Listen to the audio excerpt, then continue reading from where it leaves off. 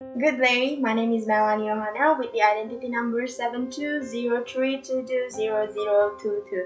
I'm from Accounting Classy, and today on this opportunity, on the behalf of the assignment from our lecturers on English Communication Business, today I would like to give a little presentations about our material, which is talk about the presentation skill. So without any further ado, I'll just get into my presentations.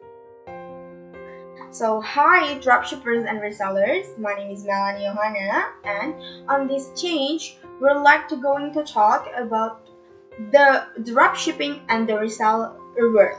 So if you are a startup and you are going to find any business, or especially that new and trendy business, so this presentation is right for you. So without any further ado, let's just get down to the material. First, what is dropship? Dropship is a system of selling goods belonging to other people or producer to the buyers without you actually knowing the conditions of the goods, or the goods that are sent from the manufacturer or the supplier directly to the buyer on your behalf. So you act as a liaison. You can look for suppliers who open dropshipping system, or you can take the advantage of large marketplaces such as Tokopedia, Bukalapak, Shopee, and etc. To find your suppliers. So what is the benefit by being a dropshipper itself?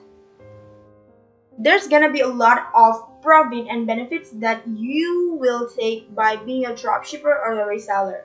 This dropshipping system is a very profitable because the capital spent is almost non-existent. You only need a smartphone, a social media account for promotions, and websites. Only that.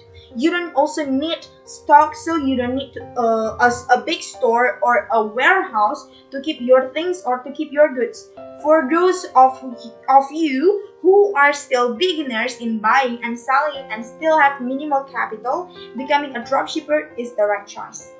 But even though this all is, and these things that we heard easy and we find like easy, but there's also a quotations for us. Selling with a dropshipping system requires patience in dealing with questions from prospective buyers. You need to learn also the product's information or the product usability to be successful in buying and selling the dropshipping system.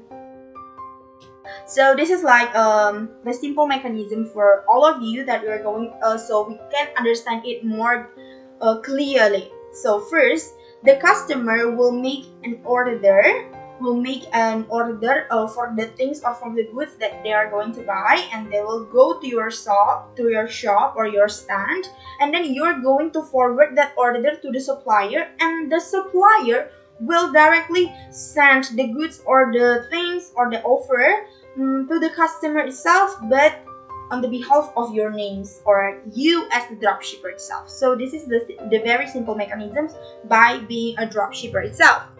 So the next point is about tips on being a successful dropshipper. So first, you have to look for the right supplier. That's right. So your business connections will not going to be lack, or there's gonna be some questionable things based on your business itself. So you have to look for the right supplier. The second thing is determine your brand and your product campaign and start to campaign your products. And the third is you have to know how to handle your customers, because there are a lot of types of the customer itself. So you need to learn also how to handle the customers. So, ladies and gentlemen, I think that's all about these presentations about the dropshipping world. So, if you find it interesting, so what are you waiting for? So, I'm Melani Yohana. Thank you for today and good day.